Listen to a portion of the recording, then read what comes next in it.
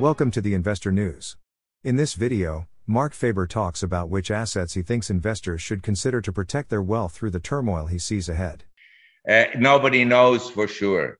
As I said, the Bank of England blinked, and when things became tough, they're fighting inflation, but then they stepped into the bond market to support it. So who knows? But my view is, I think we are in a situation where an investor has to ask himself, okay, I agree to some extent with Marc. I may think that it's not going to be as bad as he says, but it could be worse and this and that. And that asset prices will go down. So how do I hedge?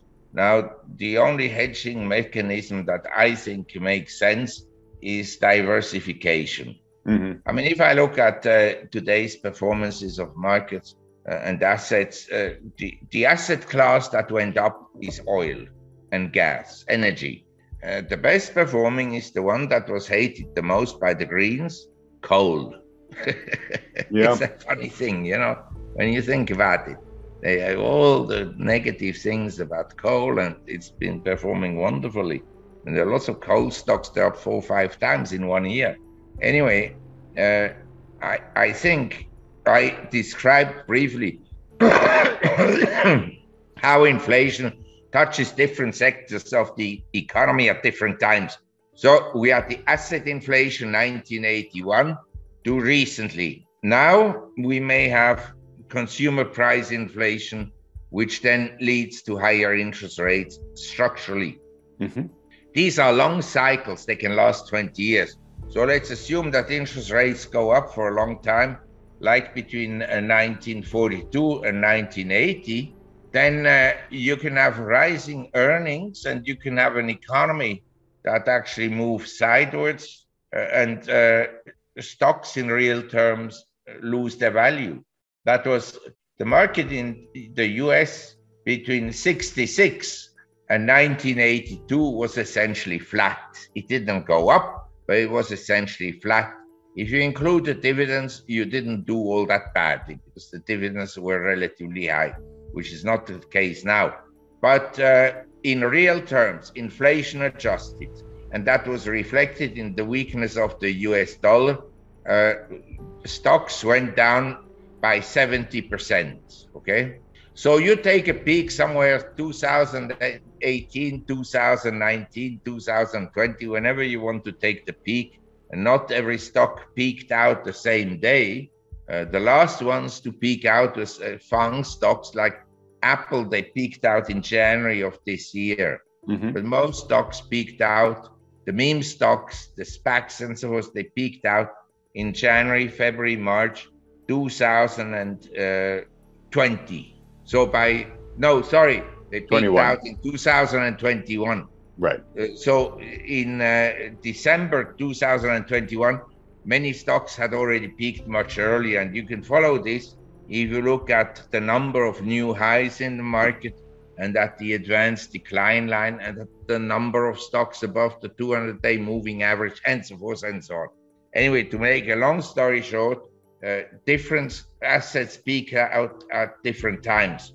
And my sense is that we are in a period of lengthy, unattractive environment for assets. Whether you own real estate, the government is going to F you because they're going to increase taxes on real estate or on transactions, or in the socialist states in the US, they'll impose rent controls. Mm-hmm. Rent controls is for the business owner, for the owner of apartment buildings, the worst, because his cost of maintenance go up, but he can't charge more to his tenants. Right, it caps your earning potential, but your costs are not capped. Yes, yeah. And the people that run the governments nowadays, they're bloody interventionists. That's the biggest problem. Someone recently wrote about Liz Truss, and she's in good company, the new premier in England. He said the problem is she's not very intelligent, but she thinks she's intelligent. That is a feature of all politicians. They all think they're smart, They all think they should intervene in the economy. I mean, Biden, you look at him, he intervenes continuously and says continuously something about things he has no clue about. I mean, I'm not a fan of Trump, but to be fair to Trump, he reduced regulation. This is the only thing he did. I'm an international person. I'm Swiss. I had and still have my business based in Hong Kong, but I live in Thailand. Now, I want to have some assets in Thailand because I live here. Because I think maybe one day I can't remit money from the US to Thailand, or I can't remit money from Switzerland to Thailand, and so forth and so on. So I have some assets here. Not because I have great confidence in Thailand, but I have to say it's a military government, and I feel much freer under my military government here than under the Swiss democratically elected government in Switzerland. Wow. And I don't say this easily. I mean, I've been thinking about it. But anyway, so I have some money here. First of all, the property is not mine. It's in my wife and daughter's name. But the bank account is in my name and the portfolio is in my name.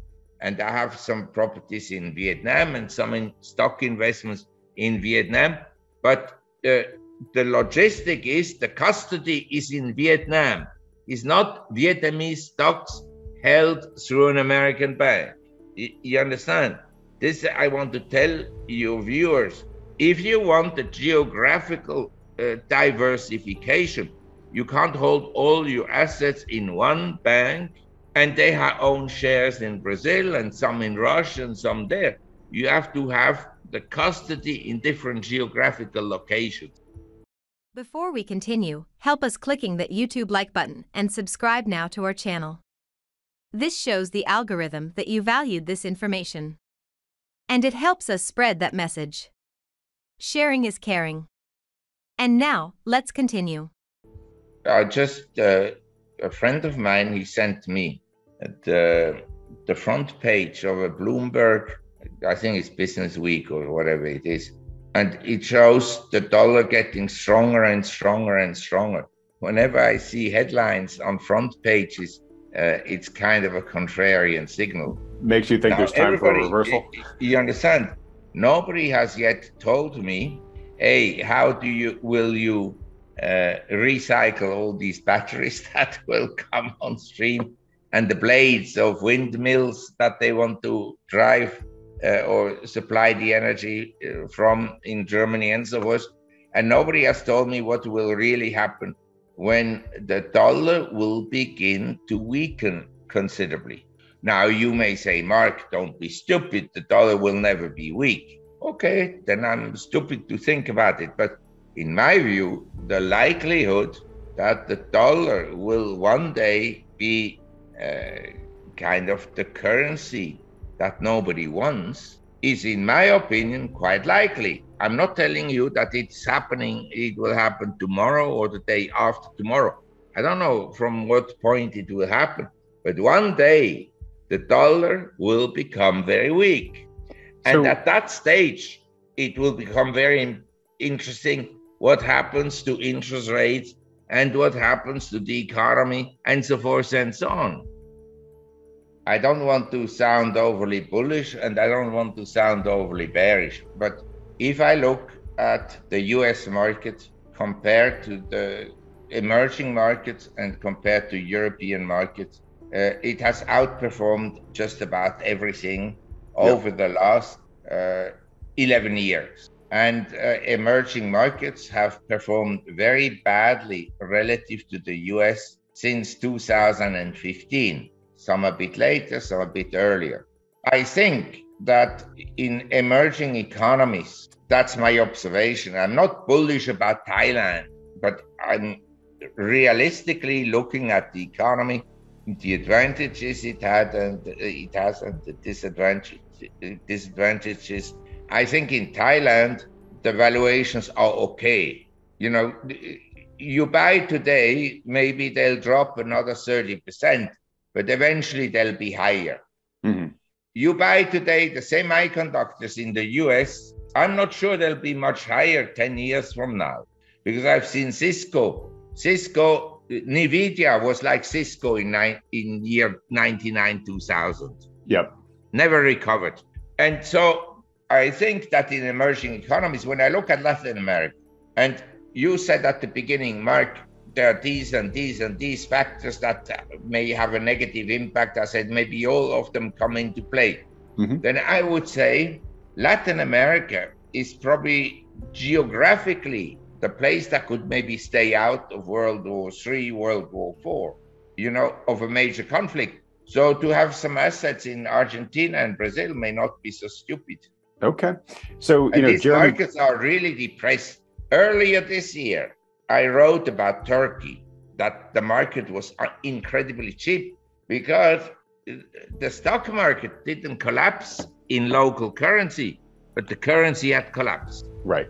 And this year, actually, Turkish stocks, you can look up, the Turkish fund listed in New York is in dollars terms. It's up like 25%, 30%. Oh, all right. One of the few assets that went up this year. Yeah.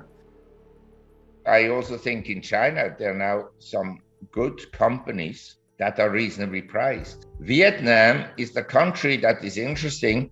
It has essentially a strong economy.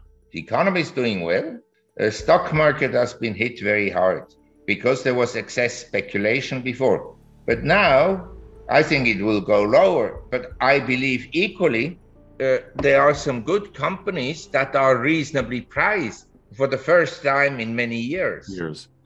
In Indonesia, you have reasonably priced companies. Now, in a depression, the expression reasonably priced has a different meaning, because in a depression, when earnings contract, the dividend will have to be cut. Right.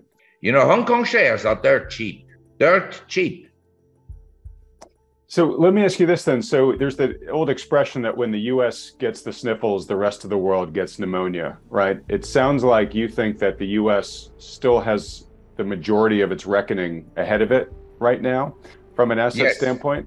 So is your sort of general outlook here, patience is going to serve today's investor well, both in terms of perhaps getting lower prices and better valuations in the future in the U.S., but of course, if the U.S. stumbles, even though Hong Kong is dirt cheap right now, it might get dirtier and cheaper, as it reacts to the U.S. shockwaves. Correct. Yes, that, is, but I look at this way because I'm an asset holder, and I may be wrong because I don't have major hedges. My hedge is that I have a relatively large cash position, which includes bonds that mature within a year or two. But I look at it this way. I think a lot of people will lose all their money. A lot of people will lose 50%. I hope I will only lose, say, 15 to 20%. I think this is in an asset price collapse like the 30s. I don't think many people made money. There was a big opportunity to make money in the 20s and 30s. And I also say this today, in illegal activity, smuggling, black markets. Because if you think about it, the government intervenes more and more. Don't think in the world that government officials are like angels and all the businessmen are evil and all the businessmen cheat and do funny things, but the government is honest. Not at all. If you look at the fight of the struggle between the mafia and the government from the times of the prohibition until today, well, maybe the government officially has won, or I could argue, no, the mafia has taken over the government. You understand? Yep. It's become very, very corrupt. Don't believe for a second that in Western democracies, the governments are nice people. No, they're all utterly corrupt. They all take money. I have bad news for you. If you're not rich by now, you're screwed. And if you're in debt, you're even double screwed. How so, you might wonder? Well, the sad truth is that you're working your whole life to make someone else rich. The mega corporations, the banks, the politicians, everyone is getting richer. They get your money. And what is even worse, they get your time, they get your life. You are not even in a rat race, you're in a financial prison. But what could a solution for you look like? Honestly, I don't know, but I know what a solution for me would look like. It's very simple. I use whatever money I have and I multiply it with 1,000. This could make my life much easier and probably yours as well. If you have $1,000 available and multiply this with 1,000, I believe that this could solve some financial issue for the one or the other. Of course, if you're ugly, you would have to multiply it with much more than 1,000. My name is Marco Stan, and this is what I decided to do. I decided to 1000x my money. This is not a joke. I know what you may be thinking. What is this guy talking about? How should this work? This is not possible. Well, I made a detailed video where I laid out my plan. And some clever folks might even want to look at this plan and copy it and do exactly what I do. This is just a little hint on the side. You have two options. You leave, you forget what you have seen.